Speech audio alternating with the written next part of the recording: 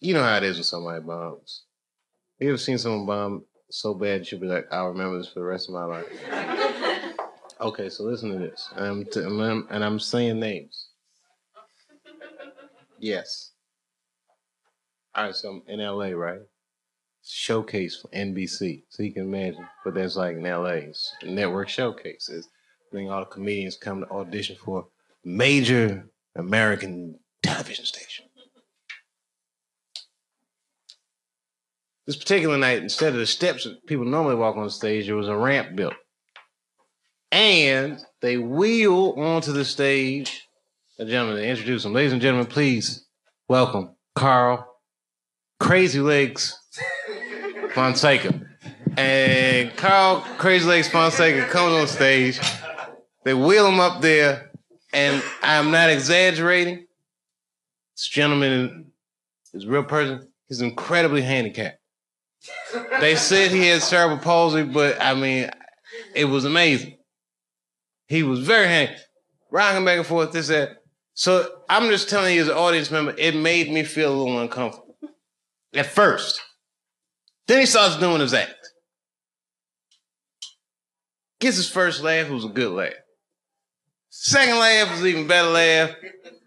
Like by 2 minutes into his act, it wasn't uncomfortable. 3 minutes to his act, it was like he wasn't even handicapped anymore. I'm telling you, by 7 minutes, it was beyond handicap. It was like he was standing tall, and by 8 minutes, he was fucking superhuman. Listen to me. I'm doing comedy over 20 years now. I've never seen somebody before then or since then do this good. It was fucking amazing. I mean, he was genuinely, sincerely funny. The crowd starts going nuts. And he finished his show. He say, thank you very much. Good night. And the place fucking erupts. I mean, I have never seen anything like this. Good night, everybody. He drops the mic. They wheel him off the stage. Audience is still standing up clapping. It was fucking amazing. Now he's all the way to the back. You know, LA Improv is, he's in the back still going crazy. It's like the end of Purple Rain when Prince walked through the motherfucking back and everybody's all in the hallway. I mean, it was frothing at the mouth. People loving him. Under all that hoopla, I hear the MC go, ladies and gentlemen, Nick Dipaolo.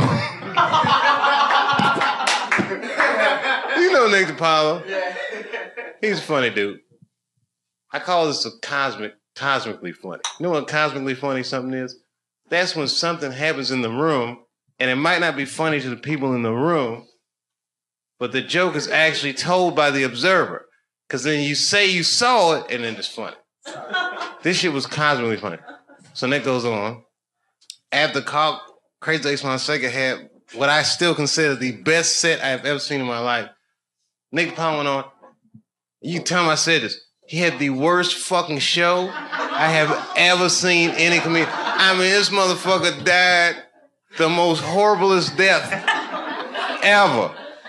I mean, it was fucking amazing how bad he did. And it was the worst kind of bomb, because it wasn't like a loud bomb. It was just like I could feel hate radiating out of the audience. And you know why he bombed? Not because Carl was so good, but because Nick did all handicap jokes after him. It was fucking amazing. Right, he had to be a comedian to understand how it was so fucking wrong that it might have been the funniest thing I've ever seen in my life. Like while the whole crowd was like, we hate you, Nick, I was thinking, I can't wait to tell somebody about this. I remind him about that almost every time I see him. You remember when Carl Crazy Legs Fonseca went up, he did all handicap jokes? Why you do that, Nick? Why do you do that? Bad decisions.